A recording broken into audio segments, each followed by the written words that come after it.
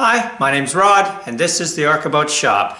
I'm going to be starting a new boat in the shop and it's going to be the 11'9" Acorn Dinghy, but there's going to be a few modifications to it. So let's go take a look at the plans and see what we're going to be doing in modifying this little design in a more traditional method.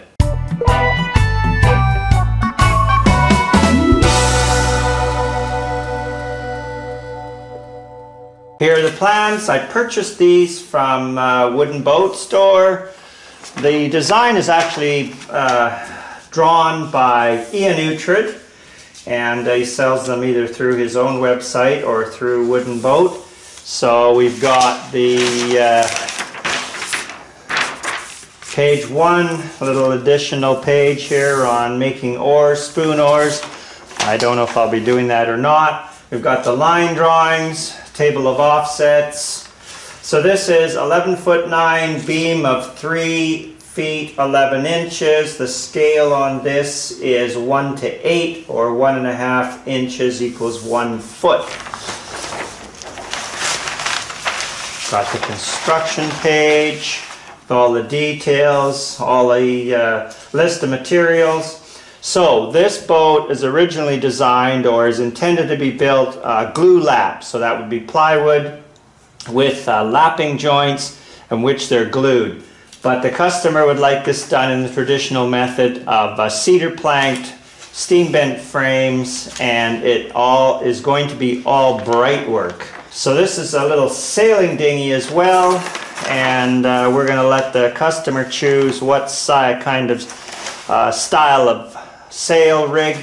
So we can do a sprit rig, standing lug, or gunter rig. I do believe I think he's considering probably the standing lug. It's the easiest to sort of put up and down on your own. Got all the details for the sail plan.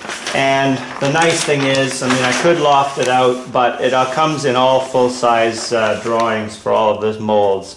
The first thing I'll be taking on will be setting up the strong back. I'm going to make it super sturdy because from the lumber that is left over from building the stand, I'm going to have some other uses for it. So let's get to this. Plans come with the Acorn skiff materials list, and if one was doing it out of marine plywood, it calls for 3 sheets of 4x8 3/16 marine plywood. But within the traditional method, there is an extra page here. For building in traditional method, it's going to be in 5/16 cedar planking. Now, of course, some of these things can be modified. But in here, silicone bronze fastening, but all the planking in the glue lap would be glued together with a West epoxy or any marine epoxy. But I'm going to be steam bending some frames in here, and the frames and the planking will all be copper riveted. The customer has also asked for all of the trim to be in mahogany.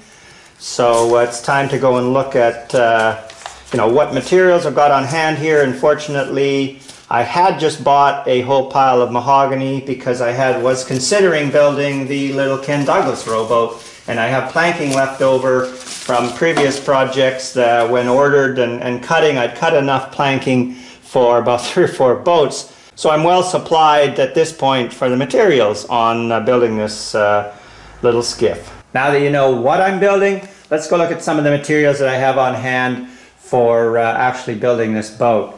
So I'm going to go over here to my lumber pile that I have in the shop here. Now I've had this outside for several years. It's been under tarps and all, but I brought it in to give it a bit of a good drying. I've stickered it up, and it's going to sit here for 2 or 3 weeks while I construct other things. But we've got some really nice 1/2 inch thick edge grain, perfectly clear cedar boards. Now some of them here are not going to be long enough. I do have some that are probably 12 feet long, but the majority of them here are probably 8 or 9, so I will be having to do a bit of scarfing on some of these cedar planks. The nice thing is that these cedar planks all came from the exact same log.